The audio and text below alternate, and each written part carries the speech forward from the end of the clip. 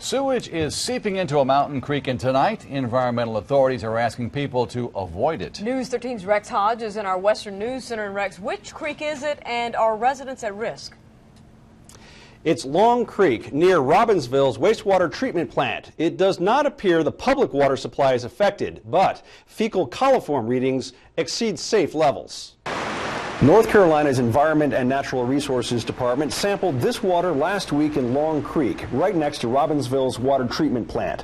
The findings show levels of fecal coliform high enough for disease-causing bacteria, and therefore officials are encouraging people to avoid contact with the water here. No drinking, swimming, or fishing. And I used to go fishing back there, but ever since they started, I ain't been fishing there ever since. Colby Jones lives beside the creek and has been aware of issues with the treatment plant for years. All yard smells and that stuff happens. The state says a malfunction at the treatment plant is responsible for partially treated wastewater making its way into Long Creek.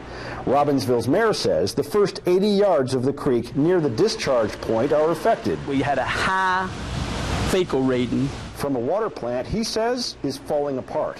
Right now we are using bicycle inner tubes to fix it back. The metal is so thin on it. Bobby Smith says former town leaders, since this facility was built in 1987, didn't provide enough maintenance, leaving current leaders a mess to fix. It's something they should have been looking at 20 years ago.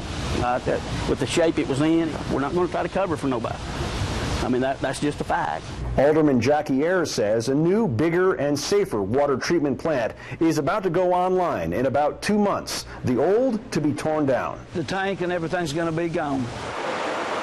And clean water for Colby Jones. And been able to go fishing and eat some fish. And Robbinsville's mayor says the new water treatment facility has been delayed getting online because of all the rain we've been having. Reporting live tonight from the Western News Center, Rex Hodge, News 13.